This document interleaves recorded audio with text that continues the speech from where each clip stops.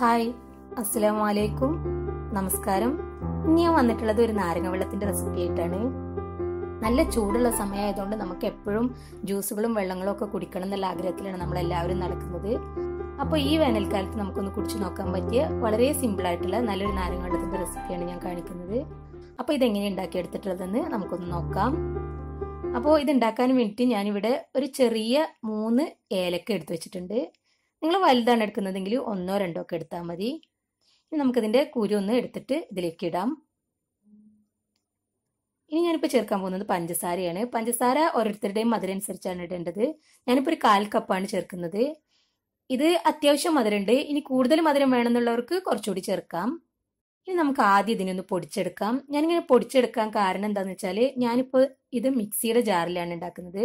നിങ്ങൾ ജ്യൂസറിലാണ് ഉണ്ടാക്കുന്നതെങ്കിൽ ഇത് സെപ്പറേറ്റ് പൊടിക്കാതെ തന്നെ നിങ്ങൾക്ക് നന്നായിട്ട് പഞ്ചസാര മിക്സ് ആയി വരും. പക്ഷേ മിക്സിയുടെ ജാറിൽ ഉണ്ടാക്കുമ്പോൾ പഞ്ചസാര ശരിക്കും അലിഞ്ഞു കിട്ടില്ല. അപ്പോൾ ഏലക്കയുടെ സീഡ്സും പഞ്ചസാരയും കൂടി ഒന്ന് നന്നായിട്ട് പൊടിഞ്ഞു കിട്ടാൻ വേണ്ടിയിട്ട് ഞാനിത് ആദ്യം പൊടിച്ചെടുക്കുകയാണ്.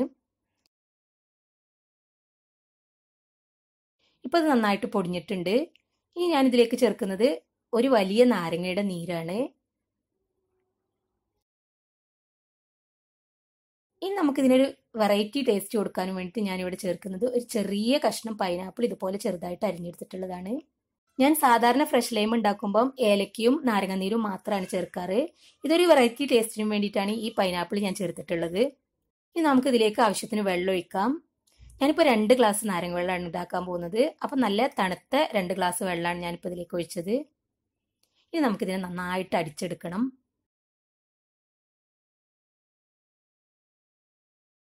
ഇപ്പോൾ ഇത് റെഡിയായി വന്നിട്ടുണ്ട്. ഇനി നമുക്കിതിനൊന്ന് അരിച്ചെടുക്കാം.